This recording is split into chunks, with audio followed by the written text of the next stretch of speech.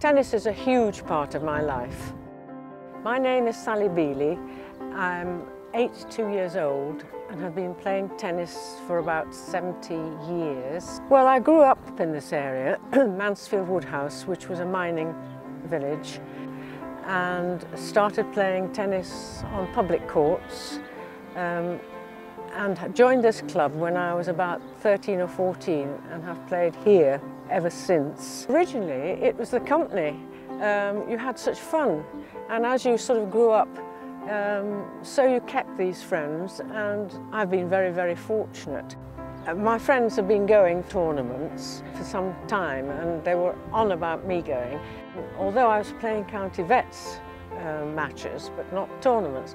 And this particular friend of mine said, I'm going all on my own, you know, I need somebody to go, you know, some company. Do come. And I said, no, no, and then she went on and on. So in the end I went.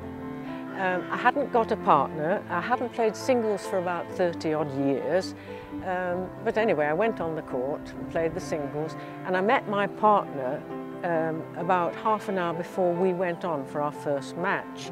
We got through 1 or 2 rounds, and then we were in the final, and we won the final, much to everybody's surprise, only to find when I got home I found that we'd just beaten the world #1 and #2. So that was really, it's a good, nice surprise. Tennis is a huge part of my life. It is a huge part.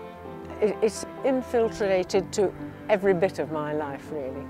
But I've been lucky because I've had people who understood, and I had the chance to do it, sort of thing. It is for everybody.